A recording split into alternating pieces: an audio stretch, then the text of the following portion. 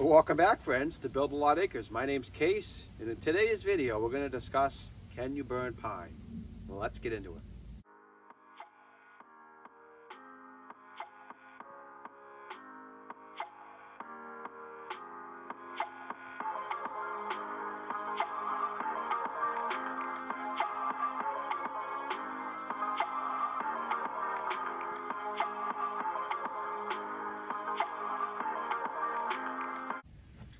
So I actually did a video about burning pine probably a year and a half or so ago, and that video did fairly well, got good views. And I think the reason for that is because it's such a big myth in the firewood community, in the firewood burning world, that people want to know the truth in the matter, which is what we're going to uncover today. Can you burn pine? Should you burn pine? Etc., etc. Let's start off with some of the myths, the reasonings you're going to hear as to why you can't burn pine, because you're going to notice a trend. You're going to hear the same 2 or 3 excuses as to why you can't burn pine. You're going to notice when you challenge the opinion of that person, they can't explain it in more detail. They just keep repeating the myth instead of giving you a better answer. They just keep saying the same thing over and over again. And you're also going to notice something else. Most of the people that say that either don't burn wood, they burned wood for a very limited time a long time ago, or they heard it from someone that burns wood, so they don't have any personal first-hand experience with the myths. And you can tell right off, because anyone that's actually burned wood for a long time and kind of actually learned about burning wood, watched videos like these, joined forums with other people that have decades of wood burning experience, quickly realized the whole you can't burn pine myth is silly. It's completely silly to believe such a myth, and we're going to get into why in today's video. So let's start off with the first myth you might hear. The sap of the pine is flammable and it's going to cause fires. Okay, let's look at this with an open mind. Do other trees have sap? Birch trees, maple trees. What do we make maple syrup out of? Sap. So if sap is the culprit and that's the root of all evil, why can we burn maple trees? Why can we burn birch trees? Why can we burn other trees that have sap if sap is the problem? I mean, someone tell me if I'm wrong, but does that make any sense to anyone? Sap is not the issue. Sap is just a convenient excuse to throw your myth at, and you know it's going to stick because sap is sticky, but sap is not the culprit. Another one you might hear this is one of my personal favorites, is they're going to say pine causes a lot of creosote in the chimney, and therefore you might get a chimney fire. While I agree, creosote itself can cause chimney fires, what is magical about pine that causes extra creosote over other woods? No one's ever been able to answer me that question. And for good reason, there is no answer. What causes creosote, one of the biggest things, is unseasoned wood with high moisture content. Whether that's pine, oak, hickory, maple, beech, birch, locust, any unseasoned wood with a high moisture content is going to create creosote. It's not a pine issue, it's an unseasoned wood issue, which is the most important thing to burning wood. That's why my very first video was moisture content in the series. It's one of the most important things you have to understand about burning wood is you want moisture content that's below 20%, no matter the type of wood. So instead of blaming pine, we should be blaming moisture content, and people should start a myth. Not a myth, it would be true in this case, that you start a myth saying, don't burn unseasoned wood. That's what you should be telling people, not don't burn pine, don't burn unseasoned wood. Because that would be way more truthful, and it would help a lot more people than telling them not to burn pine. So I think the only other one I've really heard is that you can't burn pine because it's a softwood. It's like, what do you think they burn in the Pacific Northwest of the United States, Canada, a lot of European countries, areas where there's only softwood trees available?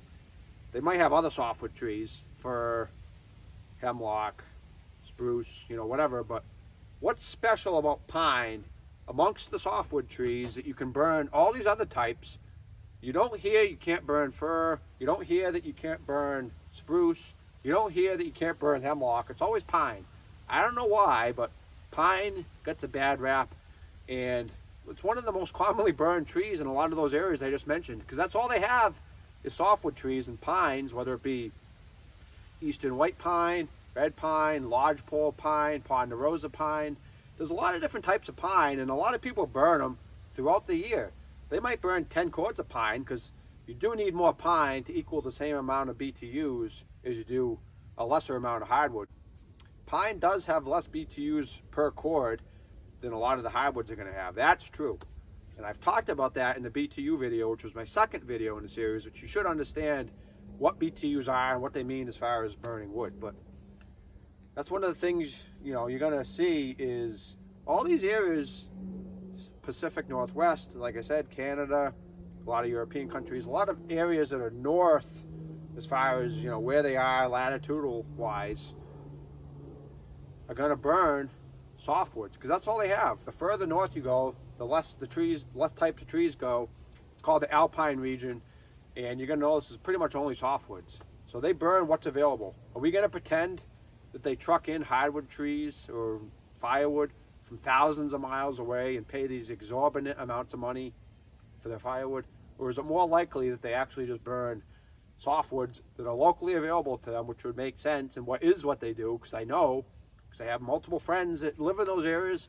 I'm on multiple forums. I have people that live in those areas, and I can give you testimonials that that's what they burn is what's available.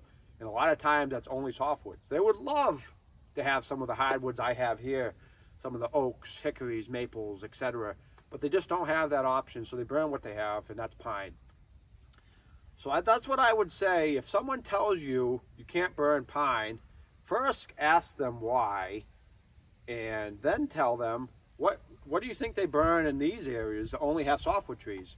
They start saying they truck wood in or they don't burn wood. I mean, come on, that's just silly. You can pretty much just write it off as I don't want to say they're clueless, but that tells you right there that you're dealing with someone that has no clue what they're talking about. No one that knows anything about firewood is going to say that nonsense. They're going to say, yeah, that makes sense. They burn what's available. They burn softwood. They can burn them. And I think the last kind of myth we're going to talk about that you might hear is, oh, those are different climates, so it affects the burning of the wood differently than in other states. What does that even mean? They have different climates. Okay, so they have less humidity in the air. They get less rainfall. They get more sun. I mean, is that some kind of magical concoction that makes pine burn better than it does here in Massachusetts or maybe in some other state? That doesn't even make sense. They have different environment conditions.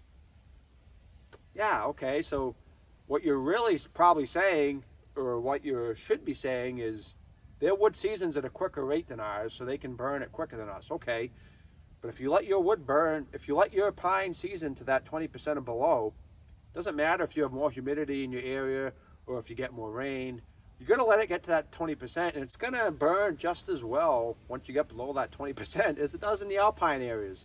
Yeah, they might have, you know, thinner air, they're higher altitude, but there's no magical secret for the air that they can burn pine. Air is air. I mean, humidity is humidity. Science is science.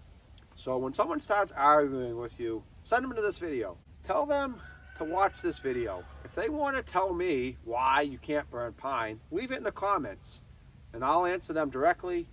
We'll have a good discussion going, but I think you're going to see at the end of the day, they're going to realize that they're wrong.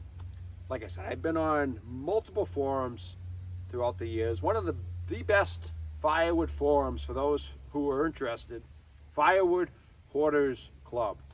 It's a bunch of people from all over the world with tons of years of experience. Some of the people on there have been burning wood for over half a century. So 50 plus years of wood burning experience for one member. You have a lot of people like that in these forums.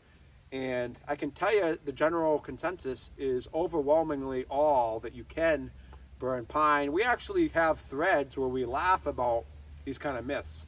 So if you're interested, Firewood Hoarders Club, there's actually quite a few of us that have YouTube channels. And I know some of them are probably watching this video smiling right now. But I do hope you enjoyed this video. This one is a little more spirited than some of the other videos in this series. But that's only because it's just a good topic, and it makes me chuckle when I hear people say you can't burn pine. I hope this video gets lots of views and a lot of people realize you can burn pine. What you should be telling people is you can't burn unseasoned, high moisture content wood. That would be a better statement. But I'll see you guys next time.